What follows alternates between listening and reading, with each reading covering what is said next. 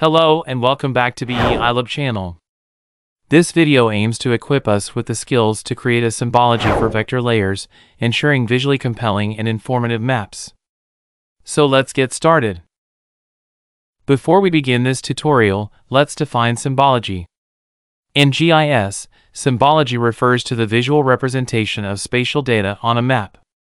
It's the art and science of making maps visually informative and engaging. Now that we've covered the basics, let's dive into the practical steps. Our journey begins with a straightforward action.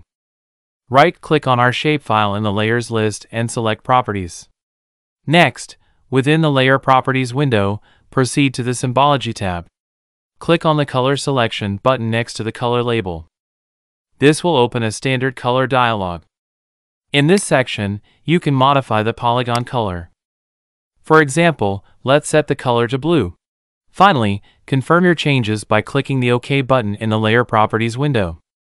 Now, you can observe the implemented color on the layer.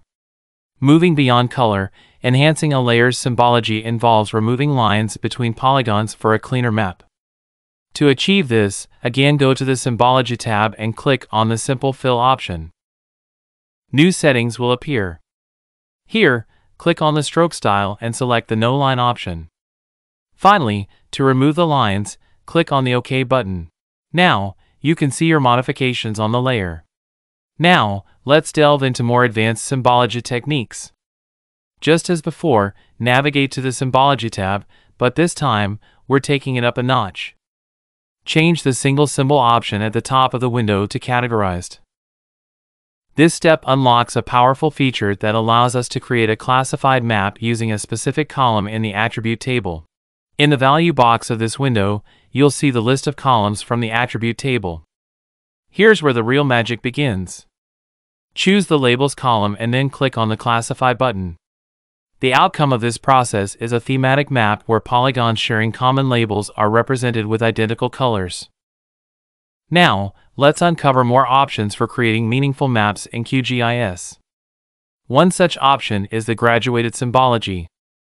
Similar to previous steps, head to the Symbology tab, and at the top of the page, switch from the single symbol to Graduated. This opens up a world of possibilities for creating a map with symbols that dynamically change in size or color based on the attribute values they represent. Here's how you can implement this in QGIS.